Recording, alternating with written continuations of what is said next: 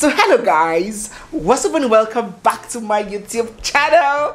It's me, your girl Barrister Neze, and this is Nezeville. Welcome to another interesting episode of the crazy week that was with Barrister Neze. It was a very proud week for Nigerians, home and abroad, far and wide, regardless of tribe, ethnicity and religious affiliations. It was a proud week for women and even for all Africans as a continent. So the first on today's episode, we are going to be giving credit and honor to whom honor is due. On Monday, the 15th of May 2023, 27-year-old Hilda Baci, native of Akwa Ibom State in Nigeria, broke a world record of the longest cooking time by an individual. As in, she is the first human being known on earth to spend up to 100 hours cooking in a stretch. 100 whole hours, oh my god. I'm exhausted just by saying that alone. This position was previously held by Lata London, a chef in India, who in September 2019 achieved a record of cooking for 87 hours and 45 minutes at a stretch. But this beautiful graduate of sociology from Madonna University surpassed her predecessor's record by cooking for 100 hours at a stretch. Guys, that is a whooping 13 whole more hours, thus making her the new record holder. While she cooked, she was cheered, encouraged, and visited by several well-wishers. Several celebrities, public figures, musicians, entertainers, presenters, name it, including the governor of Lagos State, Governor Sanwo-Olu, a senator of the Federal Republic of Nigeria, Senator Akpabio, Tiwa Savage, Banky W, Ooni, Ike the presenter, even Kafi, who also has a Guinness World Record to her own credit. They all visited her. I mean, she even got a tweet from the President Muhammadu Buhari. During the course of her action, there were very stringent rules to follow, non-compliance of which would lead to her disqualification. 1, she must stand to cook. She was not permitted to sit or lie or none of that. And even when the food was on the cooker and she had to wait for it to cook, she had to wait right on her feet. Obara Jesus. Secondly, she was not allowed to take coffee or energy drink or any kind of stimulant at all that would boost her energy or body strength. Thirdly, she had to cook all day and all night. No sleep, no rest. She only got 5 minutes break in every 1 hour, which she accumulated and took a 30 minutes break every 6 hours or a 1 hour break every 12 hours, all day, all night. She started on Friday the 12th and finished on Monday the 16th, as in cooking back to back non-stop for 4 whole days. Whew. And guess what?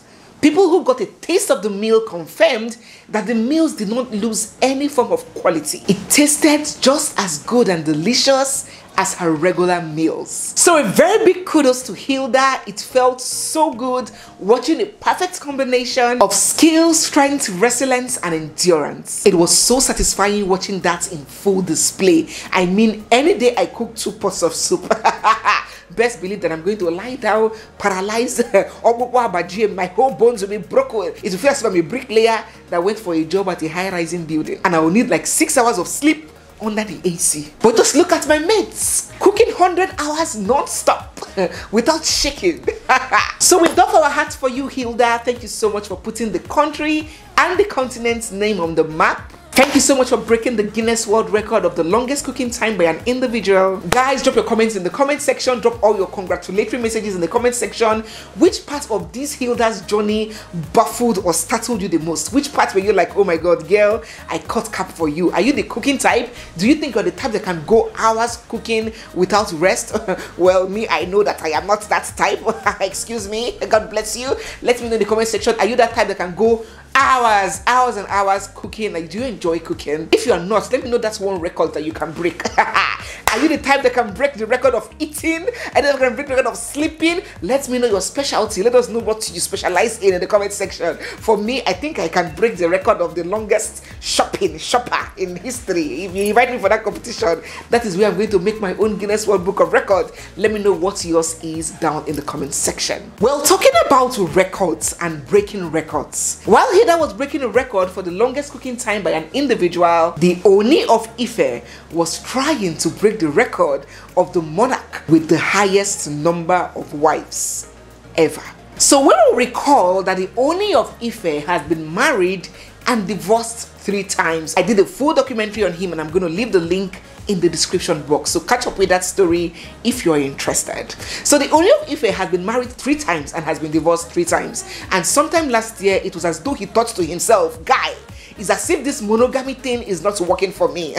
No, I can't do this no more. And the Ooni of Ife went into full-blown polygamy. So last year, between the months of September and October, I mean just a 1-month period, the Ooni of Ife took 6 wives.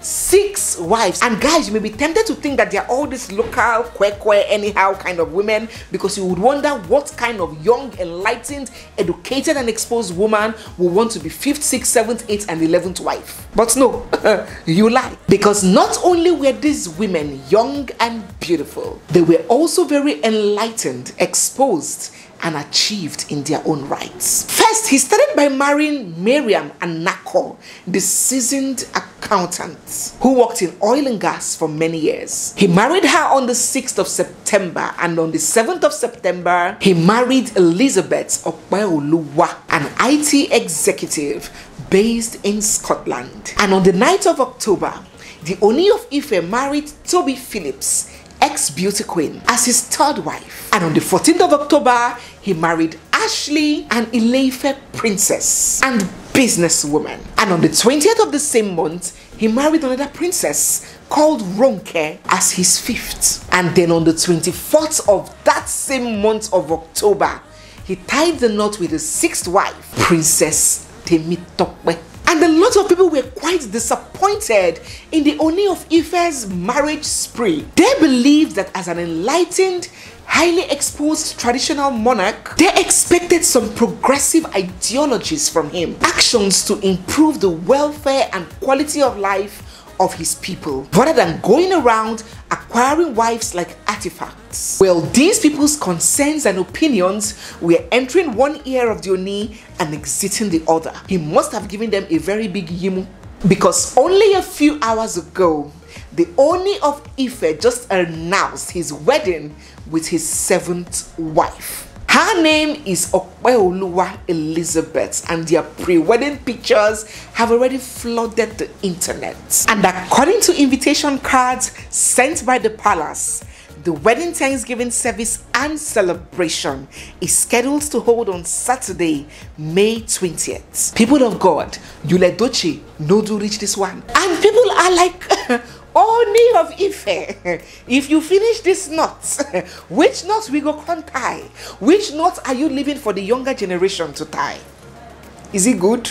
In fact, some young guys, let me just categorize them under the ages of single and searching bachelors in Nigeria, SSBN. They tore their shirts in annoyance. In fact, they are very triggered. As I am talking to you now, their chairman has issued an official statement condemning the actions of the Ooni. They are worried that if the Ooni finishes all the young beautiful spinsters in town, which ones will then be left for them to marry? Guys, they are really upset. So while some people say that they do not blame the Ooni, after all, men, people, human beings are naturally born with Ojukokoro eyes. Human beings always want more, and he can easily justify it with the I am a traditional man, I am a monarch, my tradition, my culture permits it, so he can escape. They say that they are more concerned about these women, young, beautiful, educated women who are happy, proud and comfortable to be 5th, 6th, 7th, 8th, 9th and 15th wife in this 21st century. Like, it beats a lot of people's imagination in this 21st century.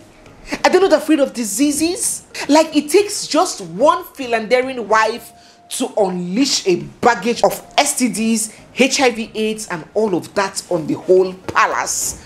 Just one erring wife. Are they not afraid for their health? For their life? What about their mental and psychological well-being? Are they not worried about the kinds of life that their children will be exposed to living? The competition, the envy, the tussle for favoritism. People are so worried. Like, they cannot understand why these women, young, beautiful, educated, enlightened, exposed women, are choosing to be numbered in their double digits, going to double digits now as wives. People are asking, are men so scarce right now? Or is it just a longing for fortune and title? Is it greed? Is it material things? What exactly is it? What is motivating and driving these young educated women in their prime to settle for being 7th and 8th wife to a 3-time divorcee? Let us know what you think about this in the comment section. Drop your opinions down below. Well, for me, I do not know. I don't know. I don't know what is going on. I just came to give you the information. I just said I should inform you guys that admissions are still ongoing. The Ooni of Ife is still accepting resumes. And if you're a young lady in your prime and you do not mind being 8th, 9th, 10th or 15th wife, please apply within. So moving on to our third topic in the crazy week that was, is a rather sad one. And despite the buzz of Hilda's achievement almost overshadowing so many other important information and news that made it out this week, it is important that we do not let it just slide like that without paying it any mind. One very sad incident that occurred this week was the unfortunate passing of our veteran Nollywood actor, our very own Tom Cruise, our very own Arnold Schwarzenegger, our Nigerian James Bond, Obinna Nwafo, popularly known as Saint Obi. Gosh, Uncle Saint sure made watching Nollywood movies back then very fun and exciting. Can you remember him? If you remember Saint Obi, begin to drop in the comment section that you do remember him. If you remember any of his movies that caught your eyes or attention, please drop in the comment section. I'm talking about Saint Obi of Candlelight, State of Emergency, Festival of Fire. Saint Obi's movies were always fun and action-packed. Oh yes, long before Van Vika and Jim Ike took over the scene, there was Saint Obi. News of his passing went public on Saturday, the 13th of May 2023, and he was said to have passed in Jos, northern region of Nigeria, after an illness that was said to have been protracted. Saint Obi passed as quite a young man, only in his 50s, and people expected that he would have lived longer. So the question on everybody's lips is, what killed Saint Obi? Although his family has not released any statements pertaining the details of his demise, his colleague and movie producer Zeke Okafor have come out to reveal a lot about the personal life of Saint Obi and what could probably have brought him closer to his last days. Zeke Okafor revealed that Saint Obi suffered a great deal as a result of a very bad marriage. A marriage he claimed isolated him from his friends and took him away from his acting career. In an article that Zeke wrote after Saint passed, he revealed that Saint's wife, or can we say ex-wife, was a top executive at a telecommunications company here in Nigeria, and that her siblings never supported her marriage to Saint Obi. According to him, they considered Saint some sort of gold digger who had come to financially exploit their sister. This story always goes the other way around. It always goes with the man's people thinking that the woman came to suck the man dry. This one is quite strange to us. Zeke alleged that Saint Obi was constantly getting harassed and assaulted by his wife's siblings. He revealed that Saint had opened up to him. In fact, let me just read briefly what he had to say. According to Zeke, Saint Obi said this, and I quote, "I do not know why my wife's siblings see me as a gold digger. They confront me, harass me, and fight me in my own house, and my wife did nothing to stop them. I work hard. I earn my money. I have never depended on my wife," he lamented, eyes blurred with tears. You could tell that he was in deep pain.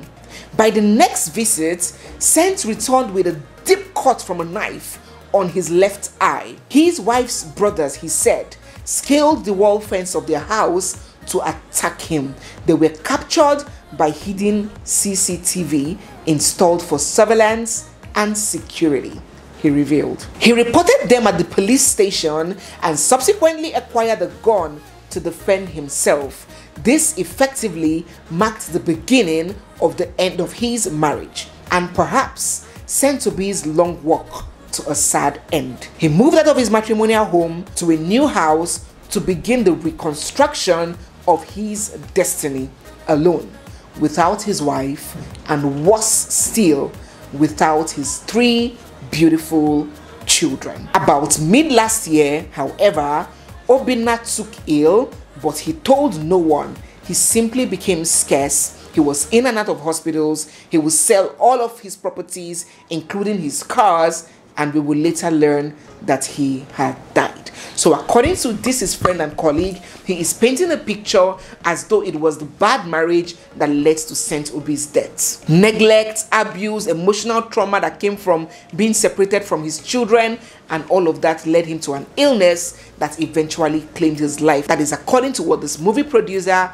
Zik Okafor has said. So yes, Saint Obi had eventually moved to his sister's house in Jos, and that was where he breathed his last. This narration by Saint Obi's friend and colleague has reopened the conversation of how men also suffer in their marriages and nobody gets to hear of it. How we do not get to hear of the horrible experiences that men face in marriages just because men, unlike women, are less likely and more unwilling to share details of their private life. A lot of people seize the opportunity to encourage men to continue to speak up, Sorosike, don't keep it to yourself, don't be silent and die.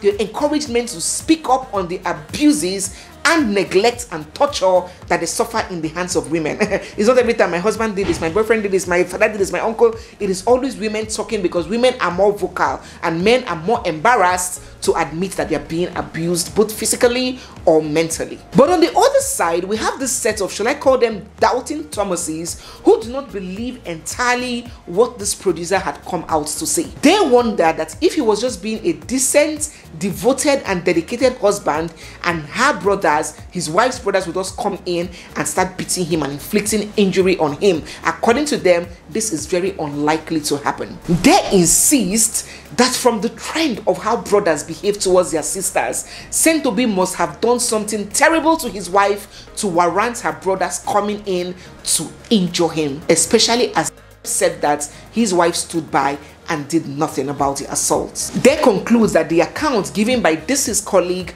was both lopsided and partial, and that his wife's side of the story should be heard before arriving at any conclusions. Well, whatever it is, our childhood star Saint Obi has gone to be with the Lord, and we pray that his soul continues to rest in perfect peace. Do let me know what you think about this in the comment section. Do you really believe this story of Saint Obi's colleague, that he was such a victim, or do you believe that there's something that must certainly have happened to warrant his wife's siblings fighting him and even scarring his eyes? Let us get your thoughts down in the comment section. So guys, we have finally come to the end of today's episode of the crazy week that was with Barrister Neze. So which of these stories do you want to contribute to? Which of them touched you? Which of them tickled you? Which of them scattered your dada?